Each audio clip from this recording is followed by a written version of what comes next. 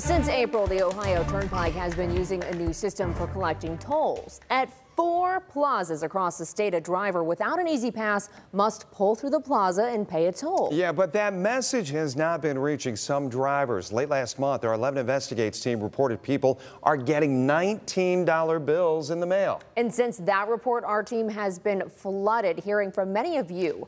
Lead investigator Brian Duggar has this story. On July 30th, 11 Investigates reported that 257,000 drivers missed paying a toll at a new Swanton Plaza in the first 2 months that it was operating. Did the Ohio Turnpike do a good job in educating the public before the system went live? We issued a series of news releases, one on March 22nd, and when we went live, explaining how the new toll collection system works. But did the Ohio Turnpike do a good job in educating the public before this went live? Yes, we understand there are some growing pains with our customers explaining the new system.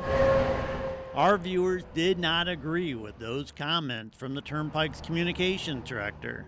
A social media post generated more than 600 comments. But then we asked viewers to send us their stories, and they did. Eventually, 100 comments over the first several hours, and we were sent dozens of emails. Viewers also wanted to tell us their stories. I'm an experienced, confident driver on that road, and I wasn't able to figure out what to do in time, my first time driving on that. I was too busy watching traffic and never paid any attention to the sign. I didn't get off at one toll. In 9 separate interviews, common themes began to emerge.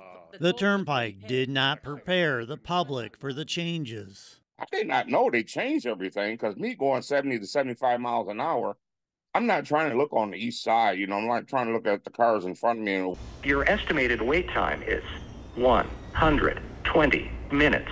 Customer service has been very difficult to reach. I think their customer service is horrible, as it takes forever to get a hold of somebody. You just get a notice in the mail. Calling, I don't have 3 hours, 5 hours to sit on the phone and wait to speak to somebody about a bill that I shouldn't have got in the first place. The Easy Pass system is also failing. I'm one of the people that has an Easy Pass. I'm not just blowing through the toll plaza. I have an Easy Pass that's not being scanned. I'll give you a customer service number and you can take it up with that. And no one is happy about being charged the entire $19 fee from Pennsylvania to Indiana. I think they're taking advantage of people by making us, pay the entire fee. Dozens of emails, 9 Zoom interviews, disgruntled drivers speaking in one voice. They need to be transparent about the issues and not placing blame on the consumer.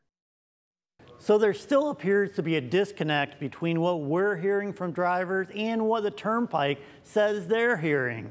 Now, a Turnpike official told me that they aren't getting angry phone calls. I was also told that they've added hours for their customer service team and wait times will go down. Now, this is definitely not what drivers are telling us. In fact, I called customer service yesterday and I could not reach a representative. So we're going to continue to stay on top of the story. If you've had a bad experience with the Turnpike, email us at 11investigates@WTUL.com. Reporting in the newsroom, this is Brian Duggar for 11 Investigates.